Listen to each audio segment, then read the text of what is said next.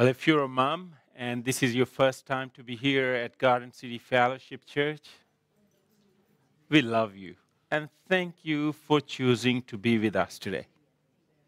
It's great to have you, and also if you're watching online, here at Garden City Fellowship, we are celebrating Mother's Day, and we want to wish you as well a happy Mother's Day too, and thank you for tuning into our live stream and just being part of our church family. We bless you, we pray for you.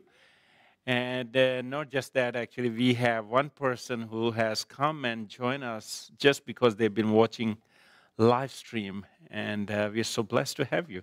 Thank you so much. And it's good to have people. So if you're watching online and you want to come and join us in person, we invite you as well. Our family, Garden City family, is actually big. At the moment, our Facebook followers are almost about 1,600 people on our Facebook page who follow our page. So that's a huge family. I was checking actually from which countries we do have people who are following our page. We have from Australia, Africa, Philippines, Pakistan, India, and so many other places. So that just tells you the power of digital reaching out and evangelism and just extending to the whole world. As you know that we've been here in this church following one series, and last week Janice, she did such a fabulous job as she started that series titled, I hope you can read that. If you have special skills of reading, writing like this, there's a message in there I'll be sharing. I'll be talking about this in a minute. But let's pray before we make a start. Father, we thank you that we can come to you because you are mighty. You are our creator. You are our provider. You are our sustainer. And you are our hope. That's why we turn to you. This is your moment. This is your time to speak to your people. Bless us through your word. Help us through your spirit to understand it. Prepare our hearts, ears, and mind to receive you, for we pray in Jesus' name. Amen. As you look at this picture, it's really actually a very interesting picture.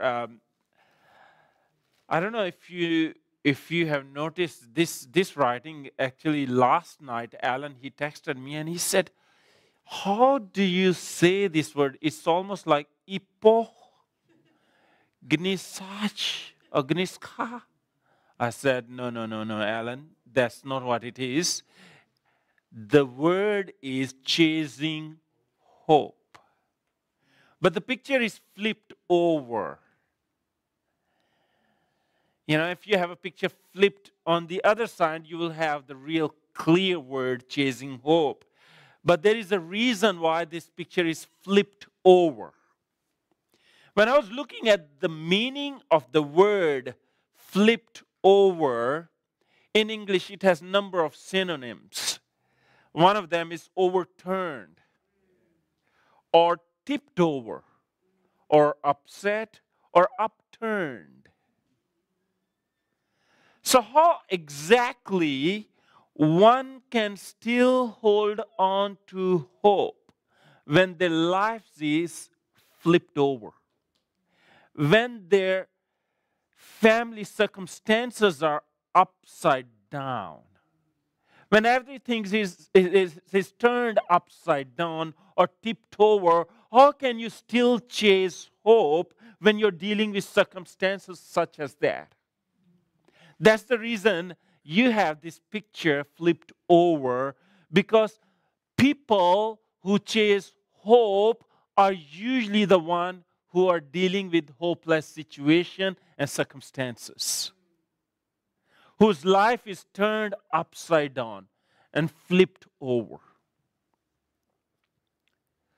So right now, while you're sitting in this church, is your life overturned by a tragedy? Is your life tipped over through financial crisis, or is your life upturned through family issues? What are you dealing with this morning as you're sitting right here in God's presence? As you know, today we celebrate Mother's Day here at Garden City Fellowship. And I thought it's worth noticing one mother in the Bible who fittingly dealt with this theme. She chased hope in times and circumstances that was very challenging for her. We are going to look at one lady who is not mentioned a lot in the Bible, but she gave birth to one man who turned out to be the legendary leader in the history of Israel, and her name is Jochebed. To build a little bit of historical context, we will go back to the book of Genesis. In the book of Genesis, chapter 37, we come to know that Joseph, one of Jacob's son, is sold into slavery, and he ends up in Egypt. And while he is in Egypt, later on, his entire family, due to famine, comes to Egypt, and they also settle there. When we look at about Genesis chapter 46, we come to know that there were only about 69 people of blood relation with Jacob who ended up in Egypt. 69 people who had blood relations with Jacob. But later on, as we come to the book of Exodus, Exodus chapter 1 and 2 and so on, we come to know that when Israelites, they left Egypt, they were about 600,000 men on foot, excluding children. They grew into a great nation. When they entered into Egypt, they were very small in number, but when they left Egypt, you're dealing with a big number of people. So it took them about 215 to 430 years within Egypt to grow into that number. So here's one passage, Exodus chapter 6, verse 20. It talks about one man. His name was Amram. Let's look at this passage. Now Amram took for himself Jochebed, his father's sister, as wife. And she bore him Aaron and Moses, and of course, we also know Miriam. And the years of the life of Amram were 137. So Amram lived only about 137 years. So it looks like Amram, Jochebed, Miriam, Moses, Aaron, they were all born in Egypt. Let me have a look at the family tree, just for you to understand the family dynamics. We've got Kohath. Kohath was the son of Levi. Levi was the son of Jacob. Levi was part of 12 tribes, right? And from Kohath, you have another son whose name is Amram. Jochebed was actually the sister of Kohath. In today's terms, you would call her aunt of Amram. All right? So Amram married his aunt, or Jochebed married her nephew. That's the relationship dynamic right there. So we know that she was a daughter of Levi, Jochebed. She was born in Egypt. She was married to Amram, her nephew. They most likely had a huge age gap. But it appears things did work out for them, and they had the most amazing marriage, and they ended up having 3 well-known children, Miriam, Aaron, and Moses. All of them were born in Egypt. Like in the land of Goshen, we'll have a map, Apollonia right there. we'll look at that map. It's a bit small for you, but on the screen you can see it clearly. So they settled in the land of Goshen, you'll see on my left here, and that's where most likely they were born, all of them. So let's quickly jump, after building a bit of historical context, jump into the book of Exodus and pick up the story of Exodus chapter 1, verse 8. That's where we will pick the story from. I'll have the text here, so let's just have a scripture reading first. Now there arose a new king over Egypt. You remember Joseph was quite influential in the political world in Egypt, but when Joseph grew old and he died later on, there was a new king who didn't really know Joseph, and this is what started happening. So now there arose a new king over Egypt who did not know Joseph, and he said to his people, "Look, the people of the children of Israel are more mightier than we. Come, let us deal surely with them, lest they multiply." And it happened in the event of war that they also join our enemies and fight against us. And so go up out of the land.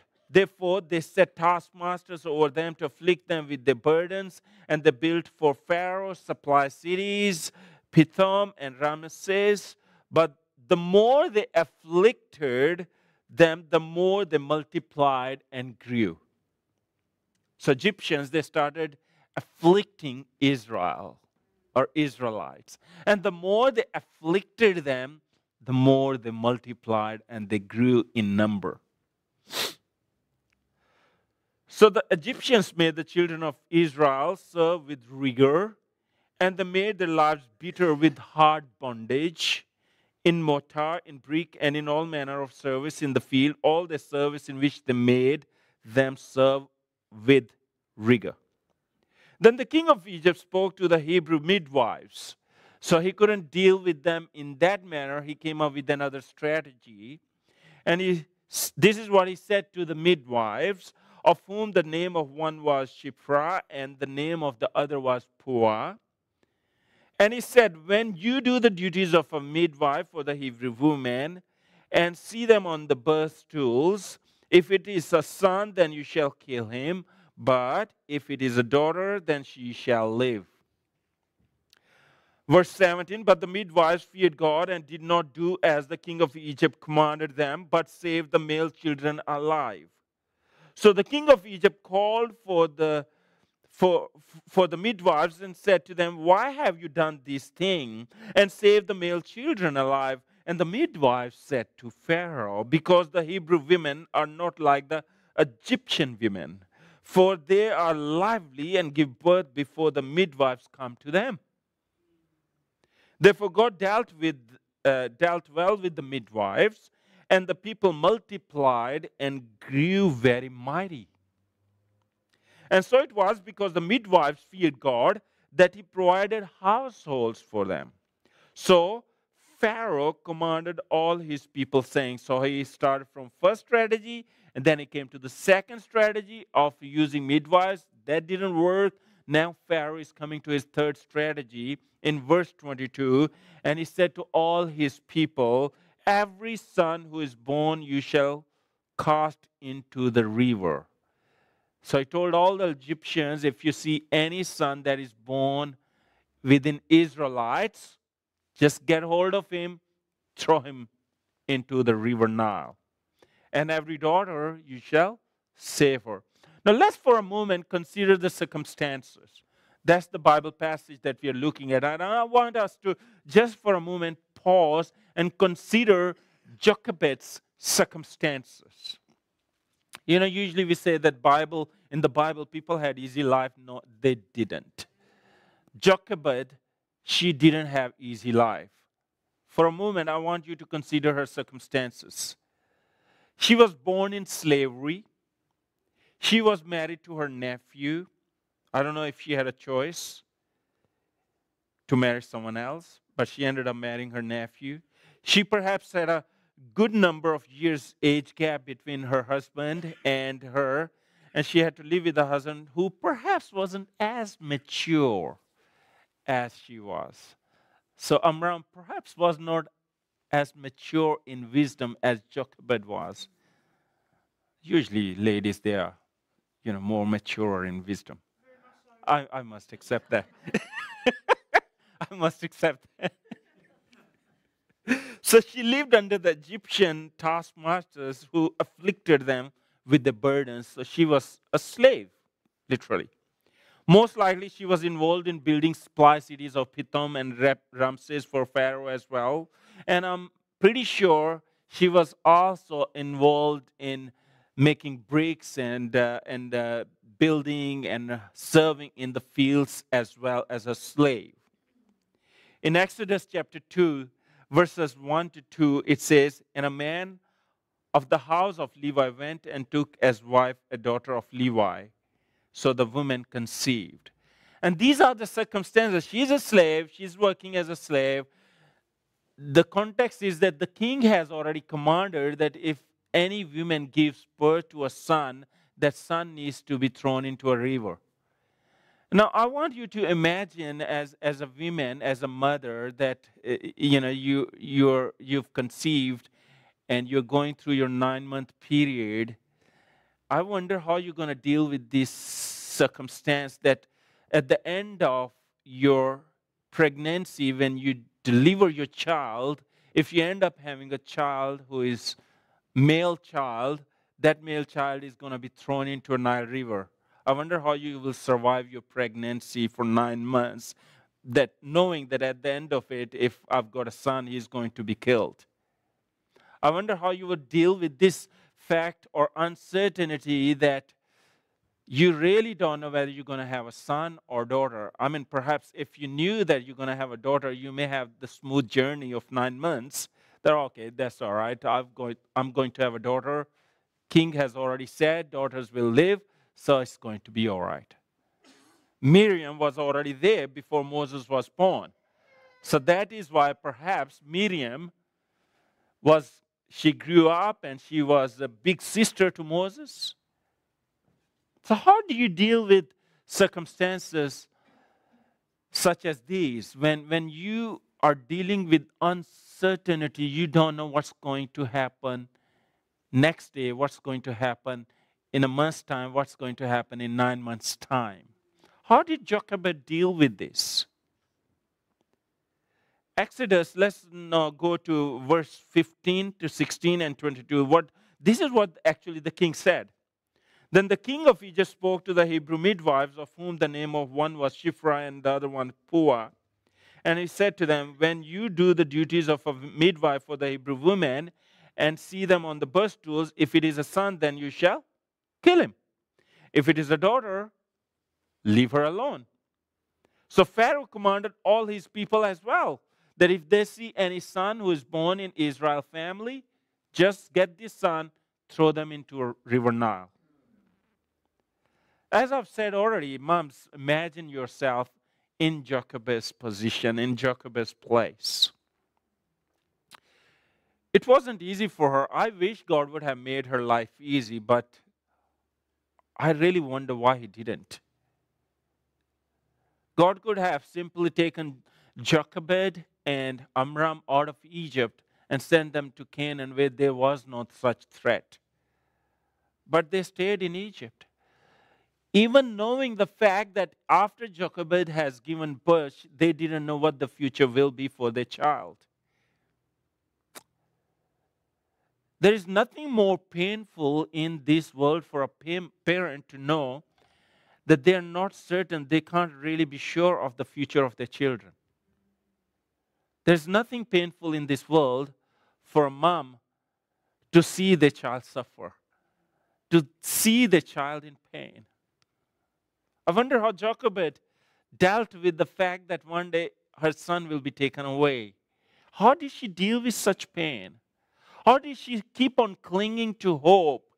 How did she keep on chasing hope even when she was in the middle of circumstances that were hopeless?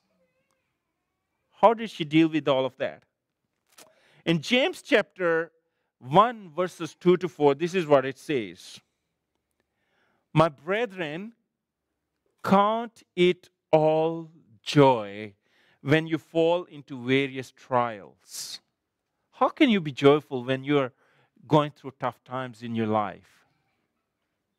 Knowing that the testing of your faith produces patience, but let patience have its perfect work, that you may be perfect and complete, lacking nothing. For Jochebed, things got worse before they got better. And when things get worse, it's very hard to imagine that one day things will get better. It's not easy. When you're navigating through those dark moments in your life, you wake up every day thinking, hopefully this day is going to be a different day.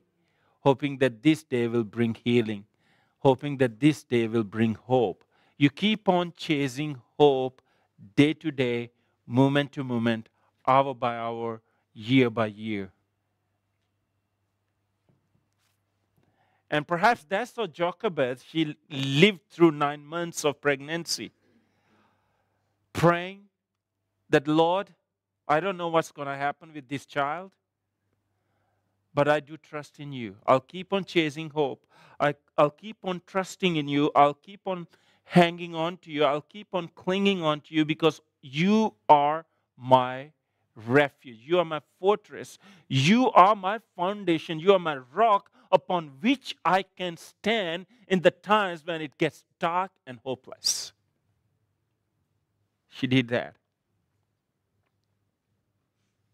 When you go to Exodus chapter 2, I don't have a time to really read through the whole passage. But I will tell you the story how it all unfolded. So for 9 months she was pregnant. Finally she gave birth to Moses, male child. Decree has already been offered or ordered by Pharaoh that if there is a male child, that male child need to be thrown into River Nile or killed. Now the day has come. She has given birth. And for 3 months, Jochebed, as a mom, managed to hide Moses from other people. For 3 months, she nursed him, she raised him, praying every day, clinging onto the hope, hoping that God will make a way. She kept on chasing hope. She kept on running towards God. She kept on praying. But after 3 months, what happened that she couldn't really hold the child in any longer. If the child would cry, or usually by 3 months, children they start moving around, or some kids they start crawling as well. And it wasn't easy at all for her to keep that child hidden away from the people. Now, while she is in those 3 months, she is raising him, she is praying, she is also doing another thing, and that is she is building a small little ark that was built out of bulrushes. So she is making that, and then she is also having she's daubing it with the asphalt and pitch. Is some sort of a material that she is using to plaster it from outer side. So when she puts this into river, it won't sink. Now, I want you to just imagine for a moment that while she's doing that, she's building this small mini ark. By the way, in Hebrew, it's the same word that is used for Noah's ark and this ark that she is building. It's the same Hebrew word that is used. In the Old Testament, in the book of Genesis, God used that ark to save Noah and his family. And it's very interesting what's happening here as Jochebed is building this mini ark. And in that ark, she is going to place her son while chasing hope, while trusting that God will come through for her. So she places her son in that ark. Imagine if you were there witnessing what was going on, just watching her face. I wonder if she was crying. I wonder if she was happy. I wonder. But looking at that, she's giving away her son. She doesn't know what the future holds for her. I'm pretty sure she must have been crying. It's not easy for moms when they see their children in pain. And for Jochebed, I'm pretty sure it wasn't easy because she is going to give away her son. It's not that she is seeing her son in pain, but she is actually going to give him away. Not into human hands, but place him in the reeds by at the bank of River Nile. That's where she's going to place him, not knowing what's going to happen. So, she talks to her daughter, Miriam, who was old enough at that time to go out. And as they place this child in that river, in the middle of those reeds, Miriam, she is standing a little afar, watching what's going to happen. And as Jochebed goes away, Miriam stays. She just can't go away from her brother. And while Miriam is watching, right at that time, that's something that's fascinating for me in the Bible, that right at that time, Pharaoh's daughter and her friends, they come out to somewhat similar place where this ark is placed in the reeds. They came, Egyptian ladies, they would come in a time when there are not too many people and they would bath in River Nile. So they come, and as they are walking around, Pharaoh's daughter, she looks and then she sees this ark is in the middle of these reeds. And she sends one of her maids. That maid picks up the ark. She brings this ark to Pharaoh's daughter. And as she opens, she looks at this beautiful sun. And as she's looking at Moses face to face, right at that moment, Moses cries. That's what it says in the Bible. You know, you've watched movies where actually she heard the cry and that's how they go and look at the ark. That's not in the Bible. In the Bible, it says they saw the ark. Ark was brought to her. She opened the ark and she looked at the face, and that's when Moses cried. And right after that, it says in the Bible that she had compassion on him. Look at what it says in the Bible. Look at what it says in the Bible. We're looking at Exodus chapter 2, verse 5. Then the daughter of Pharaoh came down to bath at the river, and her maidens walked along the riverside. And when she saw the ark among the reeds, she sent her maid to get it. And when she opened it, she saw the child, and behold, the baby wept. So she had compassion on him. I'm just thinking, the thing that boggles my mind is how God is orchestrating everything. Timing, people. Why is it that right at that time you didn't get an Egyptian soldier coming around and looking at this ark? Why is it that you only have Pharaoh's daughter? And by the way, Pharaoh's daughter had two brothers who had already died.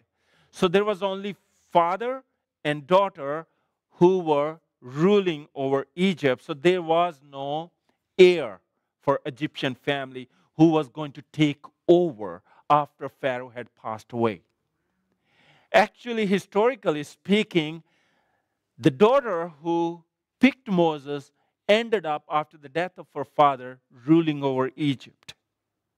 And she was hoping that Moses would be the one who may rule over Egypt after her. The timing of God, how God orchestrated everything. People, on one hand, you have a mother who raised her child for 3 months. Now she has to give away. On the other hand, you have a woman who have lost two brothers, and she doesn't have any child. She was still single. And God is going to give her a hope for Egypt. So, on one hand, you have a lady who worships the living and true God. On the other hand, you have Egyptian women who worships many gods. But in the middle of this, there is a living God who's going to meet the needs of both ladies. On one hand, this mom, when she gave away this child, she placed him in the reeds, thinking that she's lost him. God is going to return this child back to her. On the other hand, God is going to give hope to this woman who appears to be very kind and compassionate at heart. How God could meet the needs of both? What happens next is when Miriam sees that, okay, Pharaoh's daughter has got the child, she comes running to her and she asks her, when she realized that they're not really harsh towards the child, she asks, should I get someone who can nurse this child? Then it says in the Bible that Pharaoh's daughter said to her maiden, by the way, Pharaoh's daughter said to Miriam, go. And then later on in the Bible it says that maiden got child's mother, whose name was what? Jochebed, to come and get Moses back. When I was preparing this message, I was just thinking, how can you do this, God? At one moment, you almost made Jochebed feel like that her world is falling apart. At one moment, you almost made Jochebed feel that she's going to lose Moses once for all. And the next moment, you give Moses back to Jochebed. And not just that, Pharaoh's daughter said, I will pay you to raise this child. How could you do that, God? That before Jochebed was even worried and scared raising this child because she knew that somebody, if they find it, they will kill him. Now, God has turned things around and she has nothing to fear. But in addition to that, God has said, I'm going to give you money to take care of this child. When God intervenes, things happen that you have never even imagined. When God steps in, He will turn your life upside down. When you journey with Him, it may appear dark, He can turn your darkness into light just like that. He's able to do that. He did that for Jochebed. 1 Peter chapter 5, verses 6 to 7, it says, therefore, humble yourself under the mighty hand of God, that He may exalt you in due time, casting all your care upon Him, for He cares for you. God cares for His people. There's another passage, Romans 8, verse 28. And we know that all things work together for good to those who love God, to those who are called according to His purpose. What sort of circumstance are you dealing with right now? Is it something that you think, man, when will I find way out of this? Will it ever change for me? Is it a family situation you are in? Is it your personal, maybe within your marriage you are finding some of those challenges, and then each day it's like you're chasing hope. You're running after hope. You're wanting to get hold of something that will give you something to hold on to, or that will give you some sort of glimpse of light, or something that, hey, it's going to be all right. It's going to be fine. You'll be just fine. Well, today, Jochebed's story, it shows us that God can change things for His people. He can turn things around. I have this beautiful quote, and I'm going to wrap that up quickly. with that. It says here, as angels were, yes, that's the right quote. It says, angels were also watching that no harm should come to the helpless infant. That's talking about Moses, which had been placed there by an affectionate mother and committed to the care of God by her earnest prayers mingled with tears. And these angels directed the footsteps of Pharaoh's daughter to the river. Who directed the footsteps? Angels. Near the very spot where lay the innocent little stranger. Another quote. Can we have the other one? Jochebed was a woman and a slave. Her lot in life was humble, her burden heavy, but through no other woman. Take note of these words. Through no other woman save Mary of Nazareth has the world received greater blessing. Knowing that her child must soon pass beyond her care to the guardianship of those who know not God, she the more earnestly endeavored to link his soul with heaven. She sought to implant in his heart love and loyalty to God, and faithfully was the work accomplished. Those principles of truth that were the burden of his mother's teaching and the lesson of her life, no after influence could induce Moses to renounce. Jochebed, amazing mother, strong, resilient mother. Despite challenges, despite hopelessness, she kept on chasing hope. And God blessed her with a son who was none other than Moses. God used Moses later on to redeem Israelites out of Egypt. God used Moses later on to give Torah, to give commandments. God communed with Moses face to face. In the book of Genesis, God saved Noah to save humanity through the ark. In the book of Exodus, God saved Moses through that ark, and through Moses, he saved the entire nation of Israel, offered them redemption. And later on, this story was to become an everlasting example of God's victory over sin and captivity. In the entire New Testament, writers, they use this example. Just as God redeemed Israelites out of captivity, God can redeem each one of us from the captivity of sin, from the slavery of sin. What a wonderful story of hope. But Jochebed had to let go before God could step in. She had to let go her son. And then later on, God brought her son back. By the way, she had to do that twice. Before she placed him in the reeds, and then later on she had to give him to Pharaoh's daughter, and he lived in palace. Twice she gave him away. What a strong lady. So would you choose this morning to chase hope like Jochebed? That's my plea to you. Would you like to do that?